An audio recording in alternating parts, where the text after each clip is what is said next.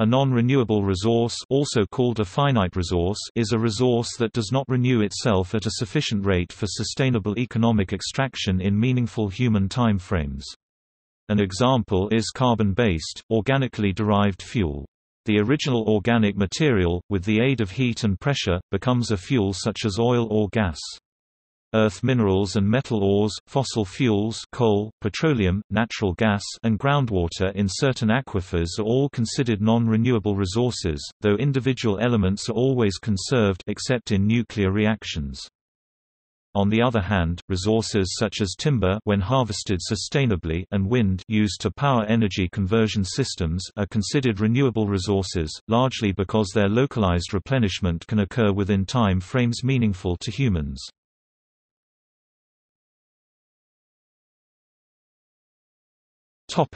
Earth minerals and metal ores. Earth minerals and metal ores are examples of non-renewable resources. The metals themselves are present in vast amounts in Earth's crust, and their extraction by humans only occurs where they are concentrated by natural geological processes such as heat, pressure, organic activity, weathering and other processes enough to become economically viable to extract. These processes generally take from tens of thousands to millions of years, through plate tectonics, tectonic subsidence and crustal recycling. The localized deposits of metal ores near the surface which can be extracted economically by humans are non-renewable in human time frames. There are certain rare earth minerals and elements that are more scarce and exhaustible than others. These are in high demand in manufacturing, particularly for the electronics industry. Most metal ores are considered vastly greater in supply to fossil fuels, because metal ores are formed by crustal scale processes which make up a much larger portion of the Earth's near-surface environment, than those that form fossil fuels which are limited to areas where carbon-based lifeforms flourish, die, and are quickly buried.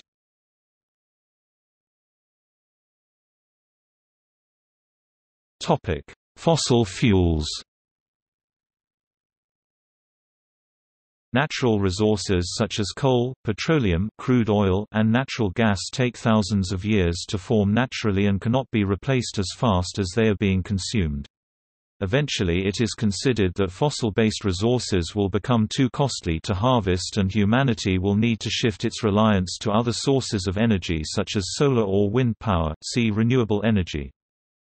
An alternative hypothesis is that carbon-based fuel is virtually inexhaustible in human terms, if one includes all sources of carbon-based energy such as methane hydrates on the seafloor, which are vastly greater than all other carbon-based fossil fuel resources combined. These sources of carbon are also considered non-renewable, although their rate of formation, replenishment on the seafloor is not known. However, their extraction at economically viable costs and rates has yet to be determined. At present, the main energy source used by humans is non-renewable fossil fuels. Since the dawn of internal combustion engine technologies in the 19th century, petroleum and other fossil fuels have remained in continual demand. As a result, conventional infrastructure and transport systems, which are fitted to combustion engines, remain prominent throughout the globe. The continual use of fossil fuels at the current rate is believed to increase global warming and cause more severe climate change. Nuclear fuels. In 1987, the World Commission on Environment and Development (WCED), an organization set up by but independent from the United Nations, classified fission reactors that produce more fissile nuclear fuel than they consume, i.e. breeder reactors, and when it is developed, fusion power, among conventional renewable energy sources, such as solar and falling water. The American Petroleum Institute likewise does not consider conventional nuclear fission as renewable, but that breeder reactor nuclear power fuel is considered renewable and sustainable, before explaining that radioactive waste from used spent fuel rods remains radioactive, and so has to be very carefully stored for up to 1,000 years. With the careful monitoring of radioactive waste products also being required upon the use of other renewable energy sources, such as geothermal energy, the use of nuclear technology relying on fission requires naturally occurring radioactive material as fuel. Uranium, the most common fission fuel, and is present in the ground at relatively low concentrations and mined in 19 countries. This mined uranium is used to fuel energy-generating nuclear reactors with fissionable uranium-235, which generates heat that is ultimately used to power turbines to generate electricity. As of 2013, only a few kilograms picture available of uranium have been extracted from the ocean in pilot programs, and it is also believed that the uranium extracted on an industrial scale from the seawater would constantly be replenished from uranium leached from the ocean floor, maintaining the seawater concentration at a stable level.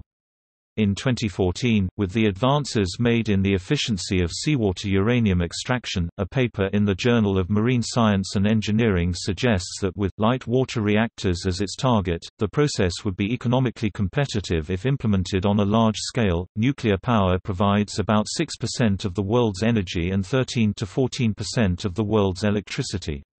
Nuclear energy production is associated with potentially dangerous radioactive contamination as it relies upon unstable elements.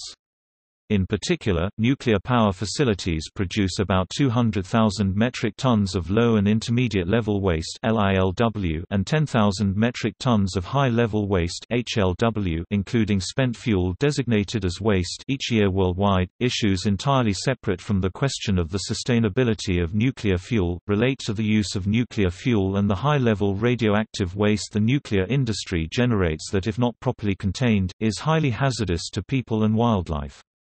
The United Nations (UNSCEAR) estimated in 2008 that average annual human radiation exposure includes 0.01 millisievert (MSV) from the legacy of past atmospheric nuclear testing plus the Chernobyl disaster and the nuclear fuel cycle, along with 2.0 millisieverts from natural radioisotopes and 0.4 millisieverts from cosmic rays. All exposures vary by location. Natural uranium in some inefficient reactor nuclear fuel cycles becomes part of the nuclear waste once through stream, and in a similar manner to the scenario where this uranium remained naturally in the ground, this uranium emits various forms of radiation in a decay chain that has a half-life of about 4.5 billion years. The storage of this unused uranium and the accompanying fission reaction products have raised public concerns about risks of leaks and containment. However, the knowledge gained from studying the natural nuclear fission reactor in Oklo, Gabon, has informed geologists on the proven processes that kept the waste from this 2 billion-year-old natural nuclear reactor that operated for hundreds of thousands of years, from negatively impacting the surrounding plant and animal life.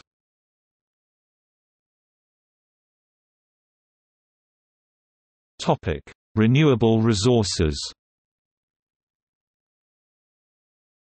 Natural resources, known as renewable resources, are replaced by natural processes and forces persistent in the natural environment. There are intermittent and reoccurring renewables, and recyclable materials, which are utilized during a cycle across a certain amount of time, and can be harnessed for any number of cycles. The production of goods and services by manufacturing products in economic systems creates many types of waste during production and after the consumer has made use of it. The material is then either incinerated, buried in a landfill, or recycled for reuse. Recycling turns materials of value that would otherwise become waste into valuable resources again. In the natural environment, water, forests, plants and animals are all renewable resources, as long as they are adequately monitored, protected and conserved. Sustainable agriculture is the cultivation of plant and animal materials in a manner that preserves plant and animal ecosystems and that can improve soil health and soil fertility over the long term. The overfishing of the oceans is one example of where an industry practice or method can threaten an ecosystem, endanger species and possibly even determine whether or not a fishery is sustainable for use by humans. An unregulated industry practice or method can lead to a complete resource depletion. The renewable energy from the sun, wind, wave, biomass and geothermal energies are based on renewable resources. Renewable resources such as the movement of water, hydropower, tidal power and wave power, wind and radiant energy from geothermal heat used for geothermal power and solar energy used for solar power are practically infinite and cannot be depleted, unlike their non-renewable counterparts, which are likely to run out if not used sparingly. The potential wave energy on coastlines can provide 1/5 of world demand. Hydroelectric power can supply 1/3 of our total energy global needs. Geothermal energy can provide 1.5 more times the energy we need. There is enough wind to power the planet 30 times over. Wind power could power all of humanity's needs alone. Solar currently supplies only 0.1% of our world energy needs, but there is enough out there to power humanity's needs 4,000 times over. The entire global projected energy demand by 2050, renewable energy and energy efficiency are no longer niche sectors that are promoted only by governments and environmentalists. The increasing levels of investment and that more of the capital is from conventional financial actors, both suggest that sustainable energy has become mainstream and the future of energy production, as non-renewable resources decline. This is reinforced by climate change concerns, nuclear dangers and accumulating radioactive waste, high oil prices, peak oil and increasing government support for renewable energy. These factors are commercializing renewable energy, enlarging the market and growing demand, the adoption of new products to replace obsolete technology and the conversion of existing infrastructure to a renewable standard.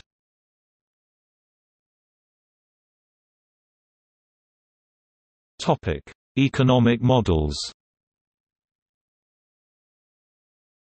In economics, a non-renewable resource is defined as goods, where greater consumption today implies less consumption tomorrow.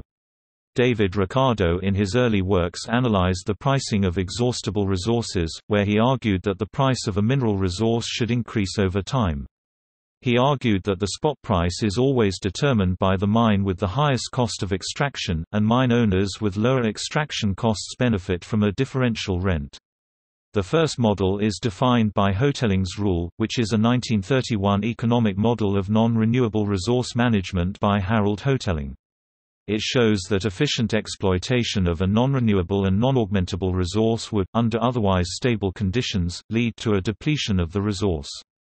The rule states that this would lead to a net price or Hoteling rent for it that rose annually at a rate equal to the rate of interest, reflecting the increasing scarcity of the resources. The Hartwick's rule provides an important result about the sustainability of welfare in an economy that uses non-renewable source. See also